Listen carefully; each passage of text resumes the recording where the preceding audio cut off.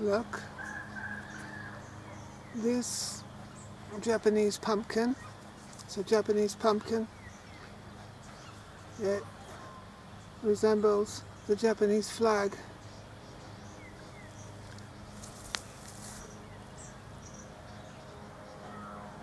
There you see the Japanese flag.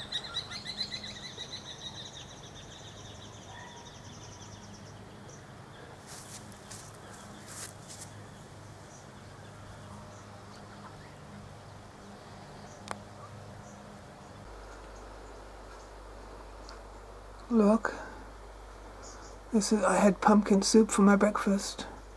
It was made with Japanese pumpkin. Now, does psychology dictate how we garden?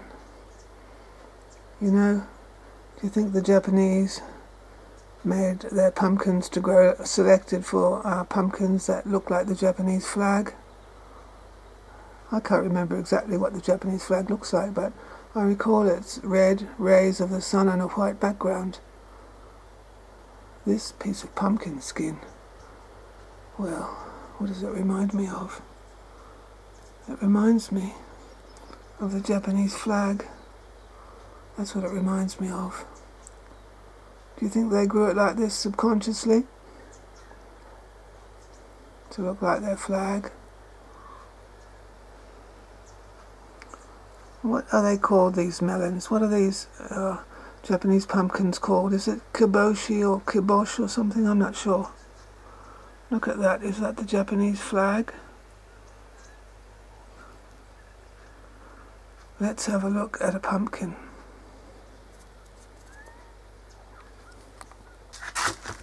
Oh, so heavy. Here's a Japanese pumpkin. That's what it looks like. I think the stripes go more orange or red when it's fully ripe. Let's have a look at the underside. What does the Japanese flag look like? Do you remember? Oh, what does it look like, the Japanese flag? Does it look like this Japanese pumpkin? I think it might. I think it might. Wonder what Shintaro would think. Oh, it's heavy.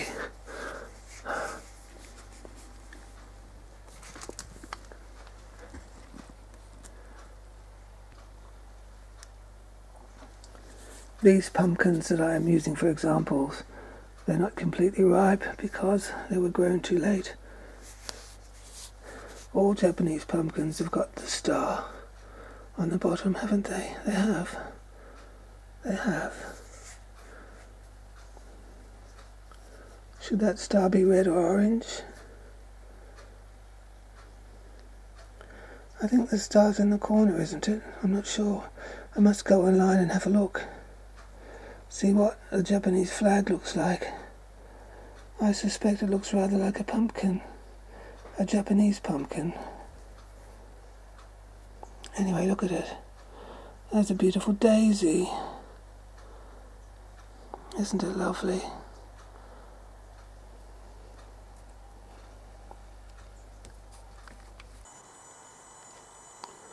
I thought so. Naval Ensign of the Imperial Japanese Navy and the Japanese Maritime Self-Defense Force. Okay. That's what it looks like, isn't it? It's a variant of the Japanese flag.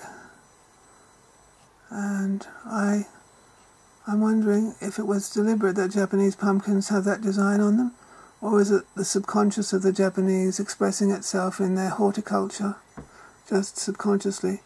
You can deliberately cultivate a plant to have certain features, but it can also happen unconsciously. Like lots of strawberries they grow nowadays look like the gland's penis. It's just a fact if you look at them. But there we have it, the Japanese flag, or a variant of the Japanese flag, and it's the same as on the Japanese pumpkin.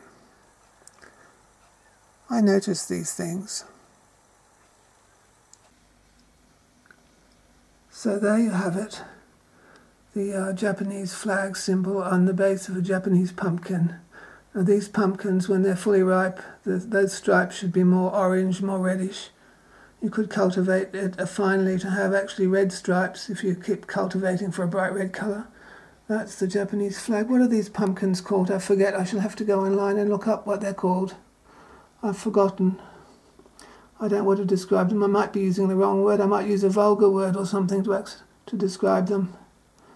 But this is what they look like. A facsimile, a reproduction of the Japanese flag expressed in horticulture. Very clever. Whether it was done consciously or subconsciously, it was very clever. Actually, I think there's a crab in Japan that has some sacred symbol on it, and the Japanese don't eat that particular crab. Bye.